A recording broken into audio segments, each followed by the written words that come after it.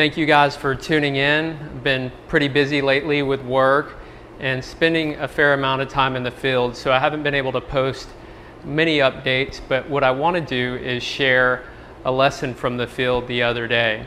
And so that day I was in the field, I was testing with the Inspire One, the drone pan app that I've been working on, and I have direct line of sight with the Inspire One as well as FPV going on the iPad. And so I hear someone pull up next to me and I hear, "Sir, I'm going to need you to land your drone."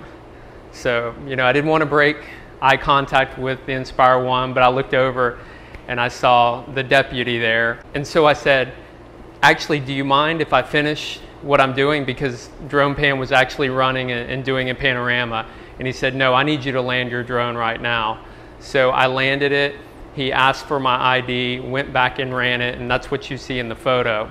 Then he came back and handed me a card that had government code 423 on it, which are some of the Texas guidelines for UAS operation. I'll put a link to those below. They're actually not too strict, and it's really all about intent, what you're doing with the photos or video that you're taking in the air. Obviously, I wasn't trying to do anything malicious. I was trying to test the panorama application. So the good news was I'm very familiar with the Texas regulations as well as FAA. I try to keep up to date on that. I'm not saying by any means I'm an attorney or an expert, but I do know when I'm in violation of any of these guidelines. So his job was to come tell me and educate me on the guidelines. I let him know that I'm very familiar with them and I wasn't out there doing anything malicious. Now, we all know that there are guys that fly way beyond line of sight, way above 400 feet into the thousands of feet, and I don't want to be that guy, and I ultimately don't want to be punished because somebody is doing that. So I just wanted to share that. Make sure you look at your local regulations as well as the FAA guidelines.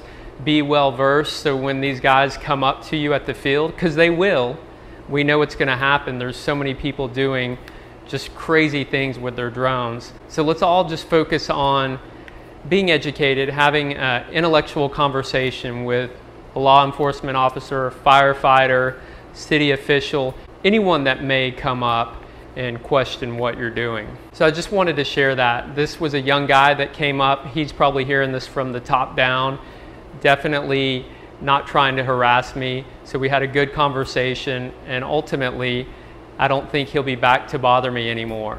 So if you guys have run into a similar situation or have any thoughts, comments, please share them below.